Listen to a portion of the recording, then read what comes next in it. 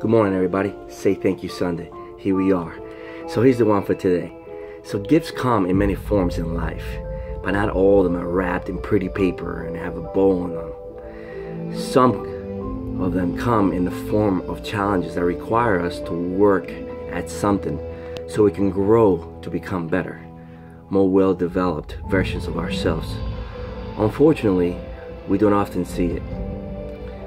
So I would say to you, just start looking at the things that you have and change your perspective about the things in life, and start appreciating others in the process. And trouble no one about their religion. Respect others in their view and demand that they respect yours.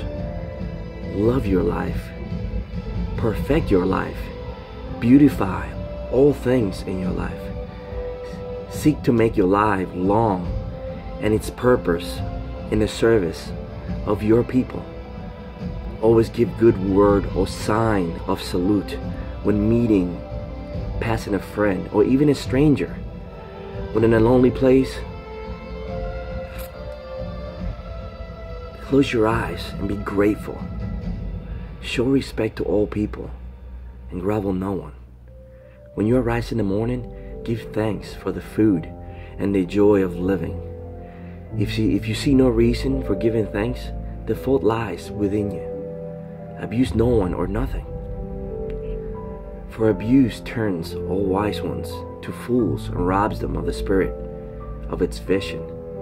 Always remember that where you are is a result of who you were.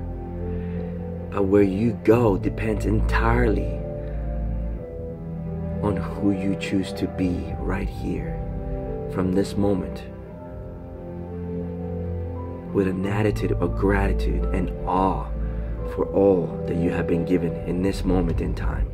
So today on Say Thank You Sunday, remember, your gift is in front of you.